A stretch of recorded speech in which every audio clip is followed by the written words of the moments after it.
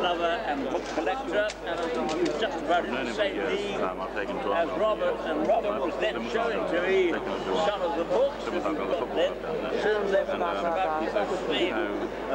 were about wonderful books that he collected, and so we were showing around that before he showed around to the, especially, I hope by the way, the wonderful first edition I remember of Oxford's The Man, and you see the actual book, you see what a wonderful thing it is to collect second editions, and he was doing it at the time, knowing what he was doing, partly together with the paintings, but of course the paintings when he went into the room, after I told painting, yeah, so that was another matter altogether. I don't know how many shots he had in it, he said that he wasn't quite finished, although I think it might have been quite a terrible tragedy, I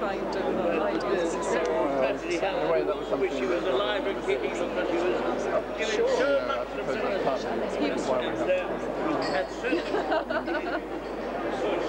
no, he didn't certainly didn't compromise, and he was a tremendous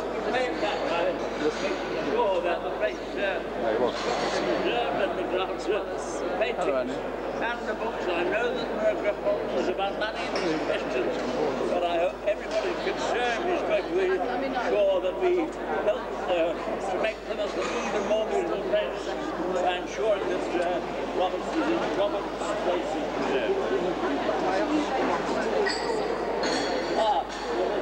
The house front. Shirley left. Shirley left.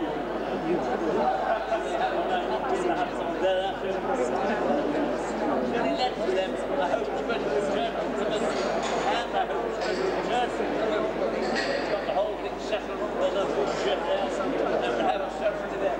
I'm a bit old here, but I hope I'm still going to be alive.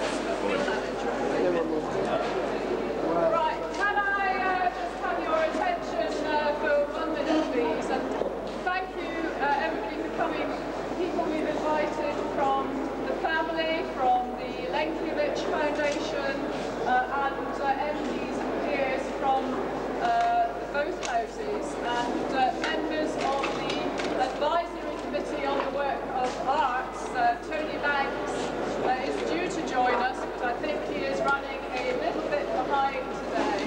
And I do want to thank the Advisory Committee on Work of Arts for coming to an agreement with the executives of the R.O.LENKIEWICZ Foundation to have this fine portrait painted by Robert, sadly unresolved, as we say, unfinished before he died.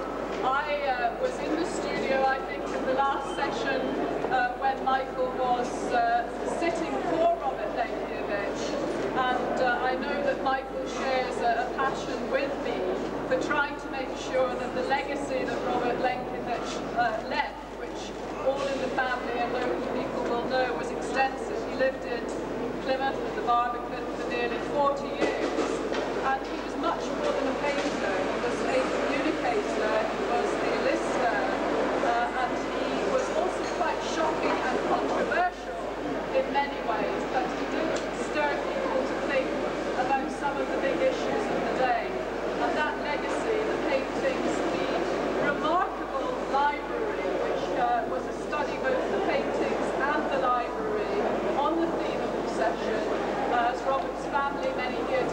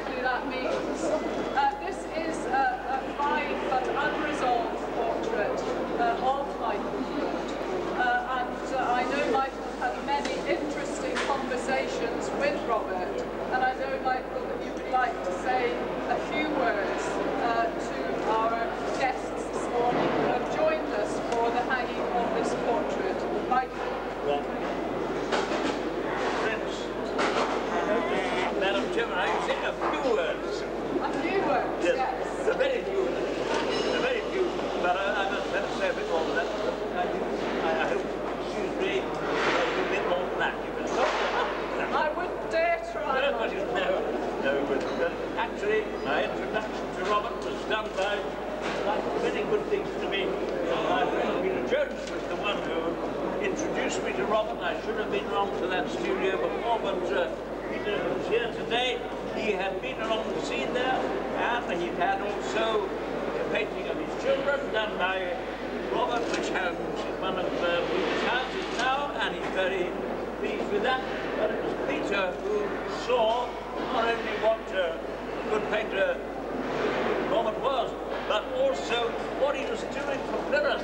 Anyone who does good things for Plymouth is very much high up in Peter's book. And so right from that moment, we've been friends, and right up with Robert too, because he understood what Peter was doing, and especially as I understand the decision about what's going to happen down there altogether. It's not yet resolved. I hope that altogether the council, MPs up here, the lottery funds and all that will join together to ensure that that place in Plymouth is what Robert would want it to be. That's to say, all the pictures kept there and in their proper place, but all the books too, because when I went there, of course, he was soon showing me around his wonderful library. Some of the volumes there are absolutely priceless. He had collected them, knowing what he was doing. He was the philosopher. Philosophy was supposed to be his subject, and of course he had a wonderful edition, a wonderful first edition, I remember, of Hobbes's The Leviathan. If you've never seen such an edition, I tell you, it's one of the wonders of the world. And I understand, when I saw it, I said to him, what an excitement it would have been for my father in Plymouth. You see, my father was born in Knott Street, just round the corner from where Robert has his studio and where the studio is now. Just round the corner there. My father was absolutely, would have been thrilled to see how he had not only the paintings there, but the books, and how we must make sure, absolutely certain here from today, that all the money is going to come forward to each other. Now, as for this painting here, somebody say it's unfinished. I tell you this, and there's some idea it might be necessary. It might go to the House of Commons. Too good for the House of Commons, I tell you. Too good for the House of Commons. He's got to come back to Plymouth stage. We let him have it up here for a little while. Tony Banks is here, so we'll... Yes, he's here now. Ah, Tony. Tony, thank you very much for coming, and thanks for all the promises you're going to give about our painting in the future, and all the assistance you're going to give us with the government and the rest of it. I know you've got your ear, you've got your hand, you've only got to express the word Tony, and all the money comes out of the government. And so we're going to hold you. If we don't get it, a tremendous effort, though, is being made by the people down there, the people who knew and loved Robert, you know, and knew him as family here, and they were the ones who knew him best, and the people in Plymouth who knew him best. A tremendous effort there is being making to ensure that we keep the place down there in the way that he would want, and that it makes the great addition to the wonderful things that we've got in Plymouth anyhow. So take a last look at this beast, and I'm quite sure where they put it in there. Once they get somebody else's photograph in there, you know, they can push it away and stuff. What are they thinking? But this one we're going to have back in Plymouth. I hope that all of you will be there when it's coming back in Plymouth for our celebration there. I may not be quite good enough then to come along, but then there'll have to be a good home march back for R.O.LENKIEWICZ too, to which you will be doing on that side.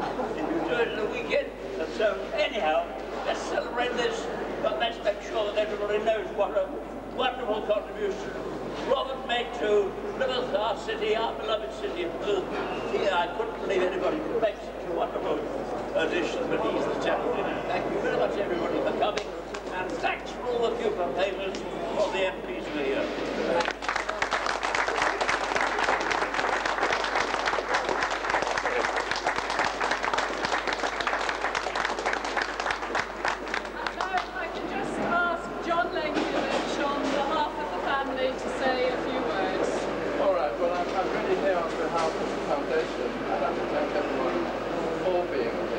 Foundation, as you may know,